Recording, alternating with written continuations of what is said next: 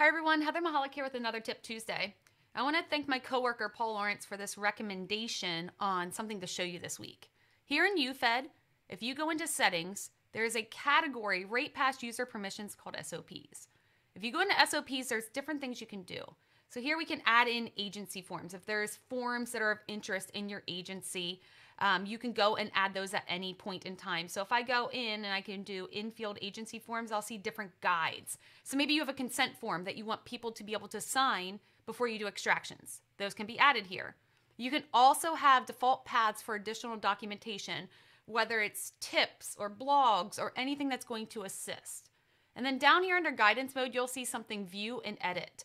If you're a senior examiner, you may want to choose edit mode so you can make things easier for those that are going to do extractions after you have set things up for them. So I'm going to choose save. And then what I have over here is guidance. So it says this stage has no guidance. I can click on edit and I can say I want to add guidance, and I'll say S10e, for example. If they have a Samsung S10e, always try chat capture and make sure to leverage generic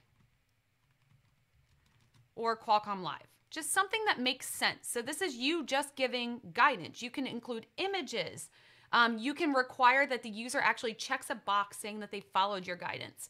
And then you can click save. So once you have this guidance in there, as they are having issues, you could search, let's say it's an iPhone. You could search for iPhone 10.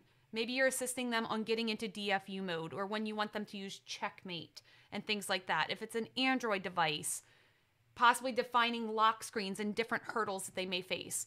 So use this, leverage this, and I hope that you find it extremely useful in your investigations.